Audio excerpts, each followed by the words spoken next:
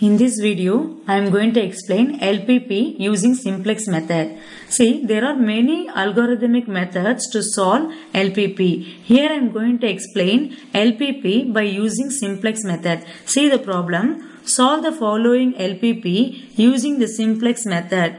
Here this is a maximization problem. So maximize z is equal to 12x1 plus 16x2 subject to 10x1 plus 20x2 lesser than or equal to 120. Second constraint 8x1 plus 8x2 lesser than or equal to 80. x1 and x2 greater than or equal to 0. So this problem is a maximization problem. Maximization z is equal to 12x1 plus 16x2. This is the objective function. Subject to two constraints are given. See, while you write the two constraints, you need to add slack variables along with this.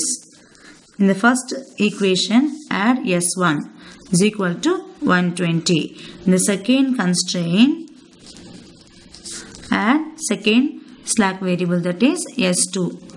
For each constraint, you need to add one slack variable in order to balance the constraint. Okay, so here we have added two slack variables. Now we need to add these two constraints in the objective function, that is 0 s1. For the first slack 1, the value is 0. The same way, slack 2 also the value is 0. This one is first constraint and this one is second constraint. So x1, x2, s1 and s2 greater than or equal to 0. Let us see how I am going to frame the initial feasible table. See, this is the format of initial simplex table. See here, CBI is there, Cj basic variables, solution, this column for ratio. Cj refers to coefficient of the objective function. So coefficient of objective function is for x1 12, for x2 16, for s1 0, for s2 0. So these are the coefficient of objective function. So you need to write these values in this column. Cj is 12x1, 16x2, 0 s1, 0 s2. So we have four basic variables now, x1, x2, s1 and s2. Again, see the objective function 12x1. Cj is coefficient is 12, basic variable is x1. Second one 16x2. 16 is coefficient. x2 is basic variable. Cj 16, basic variable x2. Then 0. Cj is 0, basic variable is s1. 0 s1. And the last one is 0 is Cj and s2 is basic variable. 0 and s2. So these are all Cj's and basic variables. So here in this objective function we have two basic variables. We have added two basic variables. Now what is the value of basic variable? 0 and 0. Here you need to write the values, that is coefficient of basic variable. So we have introduced two slack variable now. So here you need to write s1 and s2. So these are the two slack variable which is called as basic variable. Look at the first constraint, 10x1 plus 20x2 plus only one slack variable introduced in the first constraint. So 1 s1, no s2. So for that you can put 0 is equal to 120. 10x1, 20x2, only one s1 is there now in the first constraint. So no s2 in the first constraint is equal to what is the value? Solution is 120. Now look at the second constraint, 8x1 plus 8x2 plus s2. Here no s1. Here we have introduced s2. So s2 value is 1, s1 value is 0 is equal to 80. For second one, 8x1, 8x2, s1 value 0, s2 value is 1. 8x1 plus 8x2 plus s2. So here we have only s2, no s1, no. So for s1 you can put 0. We have s2, so put 1. Solution 80. Let me explain the initial simplex table. Here Cj basic variables are there, no. Just look at the objective function.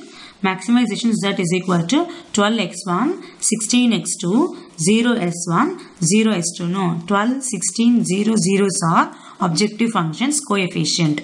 See, Cj refers to coefficient of objective function 12, 16, 0 and 0. Here x1, x2, s1 and s2s are basic variables x1, x2, s1, s2. Okay. So here in basic variables, here we have introduced two slack variables, no, s1 and s2. For the first equation, s1 is a slack variable. For the second constraint, s2 is a slack variable. So look at the first constraint, 10x1, 20x2, no, 10, 20. Here we have only one slack variable, that is s1. So 1. No s2. So 0. And 120 is a solution. Look at the second constraint. 8x1 plus 8x2 and s2. Okay. 8x1, 8x2. No s1. So 0. Here we have s2. So 1. Solution is 80. Here we have two slack variables, no, s1 and s2. The cost of slack variable is 0, 0. Look at the objective function, 0 and 0. So this is the way to prepare the initial simplex table. Now we need to find Zj values. Look at this formula. This is the formula to find the values for Zj. But I am going to use a simple way to find out Zj. See the first value, CBI into x1, that is 0 into 10 plus 0 into 8. Let me explain. First value is 0 into 10 plus 0 into 8. So what is the value? 0 into 10, 0 plus 0 into 8, 0. So what is the answer? 0. In the same way, look at the second value, 0 into 20 plus 0 into 8. 0 into 20 plus 0 into 8. 0 into 20 is 0 plus 0 into 8 0. Answer is 0. In the same way, look at the third value, 0 into 1 plus 0 into 0. 0 into 1 0 plus 0 into 0 0. So 0 plus 0 0. In the same way, for the last value, 0 into 0 0 plus 0 into 1 0. Value is 0. Okay. In the same way, for the solution also, 0 into 120 0 plus 0 into 80 0. Since our CBI value is 0, so all the Zj values will be 0 only in the initial simplex table. After finding Zj, now you need to compare Cj and Zj. The formula is Cj minus Zj. So Cj's are coefficient of objective function. Look at the top. Cj is 12, 16, 0 and 0. Zj values are 0, 0, 0, 0. Just compare two values, that is Cj minus Zj. Cj is 12, Zj is 0. So 12 minus 0, 12. In the same way, for the second value, Cj value 16, Zj value is 0. 16 minus 0, 16. 0 minus 0, 0. 0 minus 0, 0. Okay, so we have 4 Cj values and 4 Zj values, and we have got these values. After finding Cj minus Zj values, look at the optimality condition. For maximization problem, all Cj minus Zj values should be less than or equal to 0, which means 0 or negative values. For minimization problem, all Cj minus Zj values should be greater than or equal to 0, which means 0 or positive values. So this is the optimality condition. So here this problem is the maximization problem. No. So our value, that is Cj minus Zj values, should be less than or equal to 0, which means 0 or negative values. But here we have got positive values. The first value is 12, second value is 16, third value is 0, fourth value is 0. See, this is the maximization problem. No, optimality condition is the final value, that is Cj Zj value, should be 0 and less than 0, which means we need to get the negative value. Here we have got positive values. No, so we did not reach the optimality. So we need to proceed further step to reach the optimality. In order to proceed further, first step is select the maximum value in the Cj minus Zj. See, 16 is the maximum value. Okay, so this column is called key column. After finding the key column, the next step is you need to find a ratio. That is the ratio between solution column and key column. For the first row, solution is 120. No. So 120 divided by 20. You will be getting ratio. 120 divided by 26. In the same way, for second row, 80 divided by 8 is equal to 10. In order to find the key row, select the least value in the ratio column. Here, 6 is the least value. That is minimum value. So, this row, select this row. This row is called key row. This intersection point is called key element. This column is called key column. This row is called key row. Here, x2 is a entering variable. S1 is a leaving variable. Now, let us see how I am going to frame the first iteration. In the first iteration, first you need to write Cj values and basic variables. So, there will be no changes in Cj values and basic variables. Just copy from the initial simplex table. Cj is 12, 16, 0, 0. 12, 16, 0 and 0. Basic variables are x1, x2, s1, s2.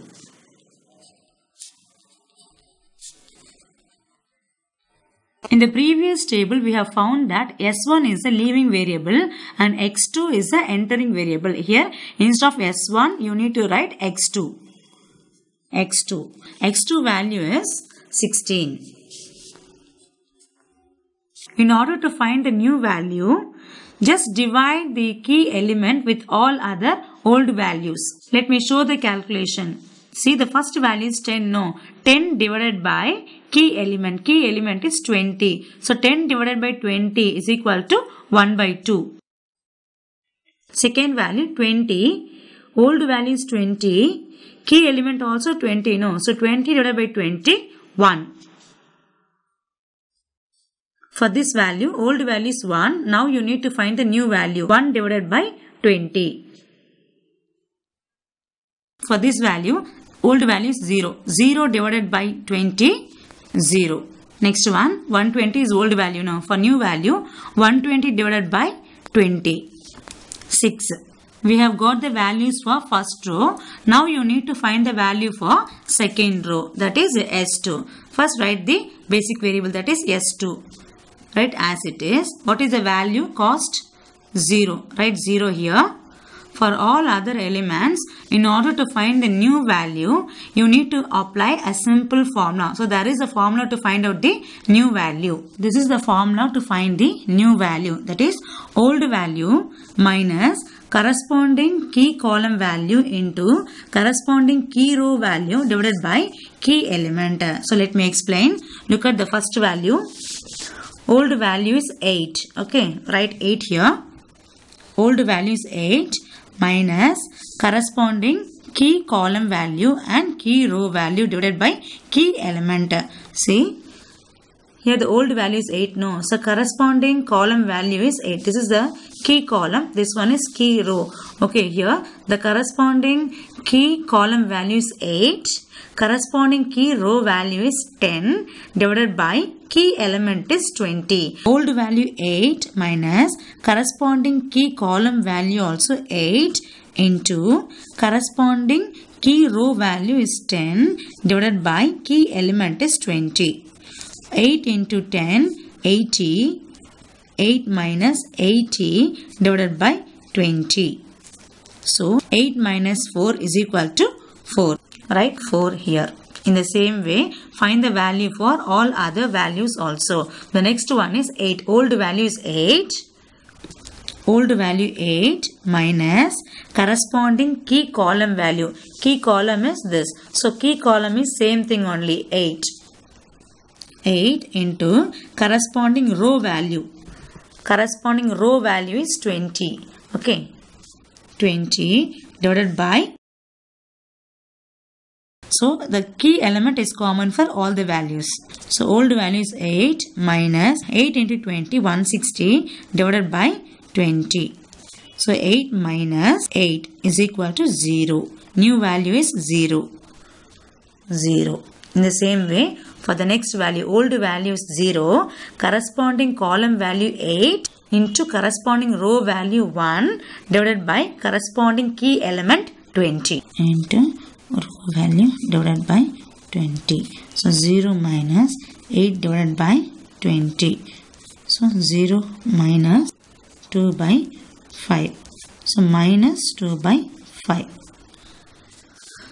Minus 2 by 5. In the same way, for the next value, old value 1 minus corresponding column value 8 into corresponding row value 0 divided by corresponding key element 20. Old value 1 minus corresponding column value 8 into corresponding row value 0 divided by corresponding key element 20. So 1 minus 8 into 0, 0. So 0 minus 20, 0 only. So 1. So 1. In the same way for the next value, old value is 80. No. So 80 minus corresponding column value 8 into corresponding row value 120 divided by corresponding key element 20. Old value 80 minus corresponding column value 8 into corresponding row value 120 divided by key element 20. So 80 minus 8 into 20, 960. Divided by 20. So 80 minus 960 divided by 20, 48. Final answer is 32. 32 is the new value. So now we have got the new value for first row as well as second row. For the first row, we have divided the key element with the all value. For the second row, we have applied the formula in order to find the new value for second row. Now you need to find Zj. Okay, the formula for Zj is multiply CBI value into X value, each element, plus second row value 0 into 4. That is 16 into 1 by 2 plus 0 into 4. What is the value? 8. For the second value, 16 into 1 plus 0 into 0. 16. For the third value, 16 into 1 by 20 plus 0 into minus 2 by 5. Answer is 4 by 5. For the next value, 16 into 0 plus 0 into 1, 0. So after finding Zj, then you need to compare Cj value with Zj value. That is Cj minus Zj. That is 12 minus 8, 4. 16 minus 16, 0. 0 minus 4 by 5, minus 4 by 5. 0 minus 0, 0. So what is the optimality condition? Cj minus Zj must be 0 and less than 0, which means 0 or negative value. Here we have got 4, 0, minus 4 by 5 and 0. Here we have one positive value. So we have to proceed further. In order to proceed further, select the maximum positive value. Here 4 is the maximum positive value. So select this column. This column is a key column. Okay, after finding the key column, then you need to find the ratio. You need to find the ratio with solution value and key column value. That is 6 divided by 1 by 2 and 32 divided by 4. For the first row, 6 divided by 1 by 2. What is the answer? 12. In the same way, for the second row, the solution is 32. No, 32 divided by key column value is 4. 4. What is the answer? 8. Okay. So now we have got two ratios. Now we need to select the key row. So in order to select the key row, we need to find the least value. That is minimum value. So which one is least value? 8 is the least value. No. Select this row. This row is called key row. This column is called key column. See, the row variable is S2. No, the row variable will be leaving variable. The column variable will be entering variable. So, X1 is an entering variable. S2 is a leaving variable. The intersect point is called key element. Here, 4 is the key element. So, with this, you need to proceed further. So, now you need to find the second iteration. In the second iteration, write the basic variables and Cj values. So there will be no changes in this. You can write the same thing which is there in the first iteration. Cj value is 12, 16, 0 and 0. 12, 16, 0 and 0. Basic variables are x1, x2, s1 and s2. x1, x2, s1 and s2. Okay, in the basic variable column, there are two variables are there now here. S2 is a leaving variable, x1 is a entering variable. In the second iteration, write the same thing as it is, x2. x2 cost is 16. 16. Okay. Now you have to write the second one, that is S2 is a leaving variable, entering variable is x1. So instead of S2 you have to write x1 with the value. Okay. Now this is the key row. No. For new value, just divide the key element with the old value in order to find the new value in the second iteration. For the first value is, old value is 4 divided by key element also same thing only 4. So 4 divided by 4, 1. 1. Second value, old value 0. 0 divided by key element 4. 0 divided by 4, 0. Next value, minus 2 by 5 divided by 4. Minus 1 by 10. Next, 1 divided by 4. Then 32 divided by 4.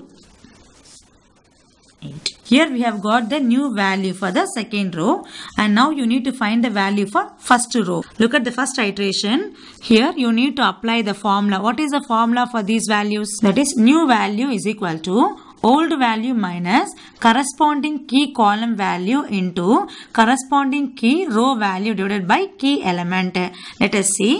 The old value is 1 by 2. The corresponding key column value also same thing only, 1 by 2 into corresponding row value. Row value is 4 divided by corresponding key element. That is, key element is common for all the value. That is 4. Old value 1 by 2 minus corresponding column value also 1 by 2 into corresponding row value 4 divided by key element 4.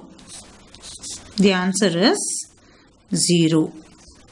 0. For the second one, old value 1 minus corresponding column value 1 by 2 into corresponding row value 0 divided by key element 4. Old value 1 minus corresponding column value 1 by 2 into corresponding row value 0 divided by key element 4. The answer is 1. For the next value, old value is 1 by 20 minus corresponding column value 1 by 2 into corresponding row value minus 2 by 5 divided by key element 4. Old value 1 by 20 minus corresponding column value 1 by 2 into corresponding row value minus 2 by 5 divided by key element 4. The answer is 1 by 10. For the next value, old value 0 minus corresponding column value 1 by 2 into corresponding key row value 1 divided by key element 4. Old value 0 minus corresponding column value 1 by 2 into corresponding row value 1 divided by key element 4. Answer is minus 1 by 8. For the next value, old value 6 minus corresponding key column value 1 by 2 into corresponding row value 32 divided by key element 4. Old value 6 minus corresponding column value 1 by 2 into corresponding row value 32 divided by key element 4. The answer is 2. After finding the new values for two rows, now you need to find Zj. To find out Zj, take a cost into each element. That is 16 into 0 plus 12 into 1. What is the value? 16 into 0, 0 plus 12 into 1, 12. Then 16 into 1, 16 plus 12 into 0, 0. Answer 16. Next one, 16 into 1 by 10 plus 12 into minus 1 by 10, 2 by 5. The same way next one is 16 into minus 1 by 8 plus 12 into 1 by 4. The answer is 1. Next one 16 into 2 plus 12 into 8. Answer is 128. Okay, now we have got the values for Zj. After this, you need to find the difference between Cj and Zj. That is Cj minus Zj. For the first column, Cj value is 12. Zj value also 12. So 12 minus 12, 0. Next, 16 minus 16, again 0. Then 0 minus 2 by 5. Minus 2 by 5. Then 0 minus 1, minus 1. We have got Cj minus Zj values. Now check the optimality. So for the maximization problem, what is the condition for optimality? All the Cj minus Zj value should be 0 or less than 0, which means 0 or negative value. Then only the optimality will be reached. So according to this problem, in the second iteration, we have got all the values of less than 0. That is first two values are 0. The next two values are negative values. So optimality is reached. See, x1 value is 12. x2 value is 16. Z value, that is optimum value, is 128. Say x1 value is 12. x2 value is 16. The optimum solution is Z optimum solution is 128. So optimality is reached.